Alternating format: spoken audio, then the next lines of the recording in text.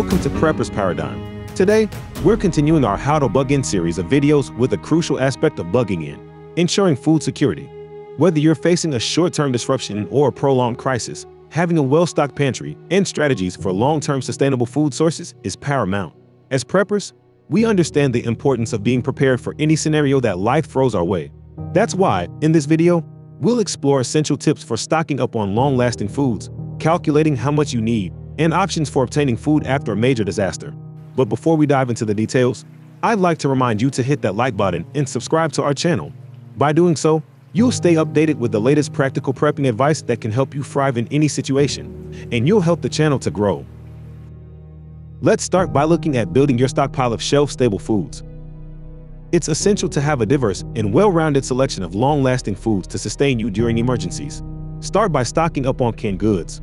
These provide a convenient and long-lasting source of nutrition. Consider including a variety of beans, soups, vegetables, and meats. Next, include a selection of grains in your stockpile. Grains such as rice, quinoa, oats, and pasta are excellent staples that can provide essential carbohydrates for energy. Don't forget about dried fruits and nuts. These nutrient-dense foods offer a source of vitamins, minerals, and healthy fats. Consider including a variety such as raisins, apricots, almonds, and walnuts.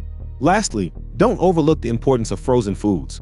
While not as shelf-stable as canned or dried goods, frozen vegetables, fruits, and meats can provide a valuable source of nutrition and variety in your diet. By incorporating these essential food items into your stockpile, you'll be better prepared to weather any storm. Remember to rotate your stock regularly to maintain freshness and ensure you always have a supply of emergency provisions.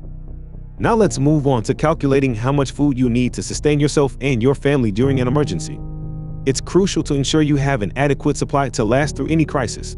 The first step in quantity calculation is estimating your food requirements based on several factors, including family size, dietary needs, and the anticipated duration of the emergency. Consider factors such as calorie needs and nutritional requirements to ensure a balanced diet during emergencies. Remember, each person's needs may vary, so it's essential to tailor your calculations accordingly.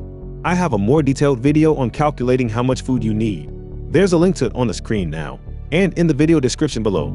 Check it out after you've watched this video. Let's walk through an example calculation for a family of 4 preparing for a 2-week emergency.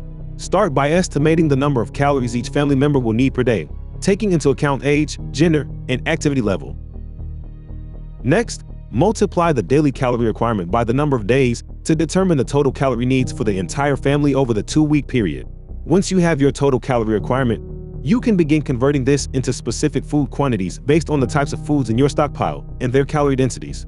By following these steps and customizing your calculations to fit your family's needs, you'll be better prepared to ensure you have enough food to sustain yourselves during any emergency. Now that we've covered building your stockpile and calculating your food requirements, let's explore sustainable food sources that can supplement your emergency provisions and provide long-term resilience. Foraging is a valuable skill that can provide an additional source of nutrition during emergencies.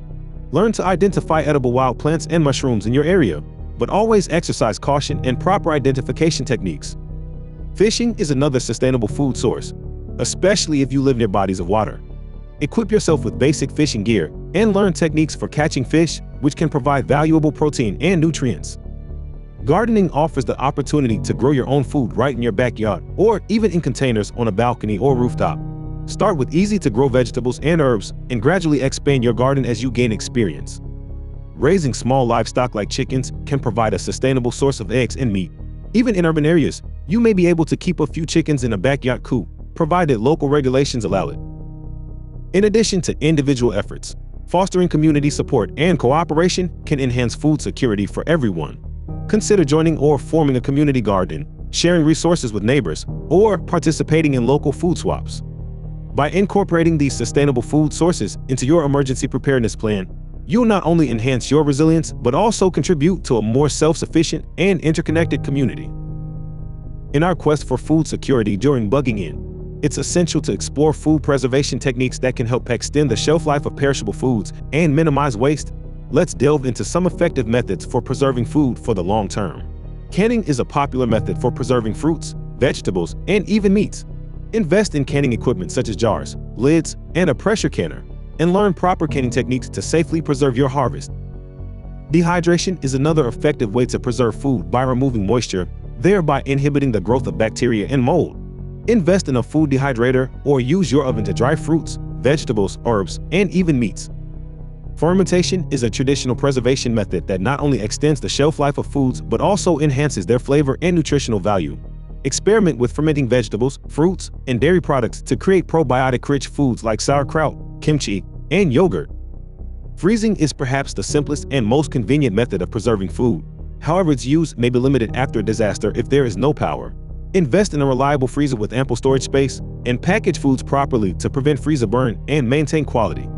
By mastering these food preservation techniques, you can ensure that your emergency stockpile remains well stocked with nutritious and flavorful foods, even during extended periods of bugging in. As we conclude our exploration of food security during bugging in, it's evident that preparation and planning are key to thriving in any situation. By implementing the strategies we've discussed, you can fortify your resilience and ensure that you and your loved ones have access to nourishing food during emergencies.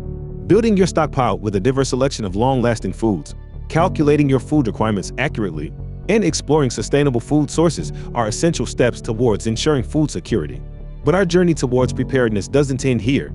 It's essential to continue learning, adapting, and refining our skills to stay resilient in the face of ever-changing circumstances.